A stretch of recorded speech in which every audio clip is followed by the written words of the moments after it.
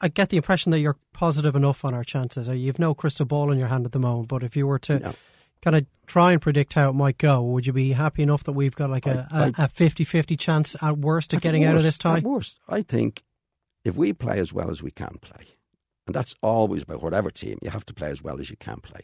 I think we're capable of doing it. Because Denmark, they can't be any great team if they finish second in the group.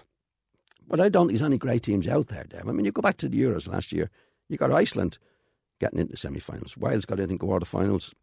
We come out of the group.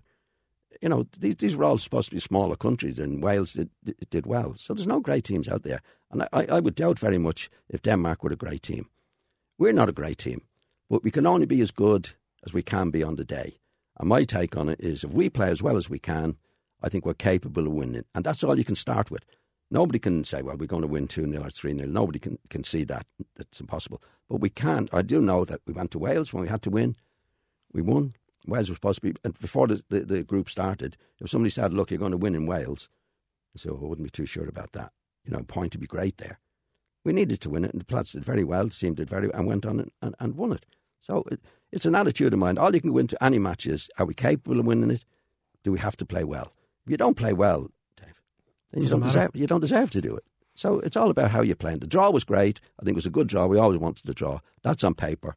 Now we've got to go and do our stuff, and I think we're capable of doing it. Now we have to wait and see how we play.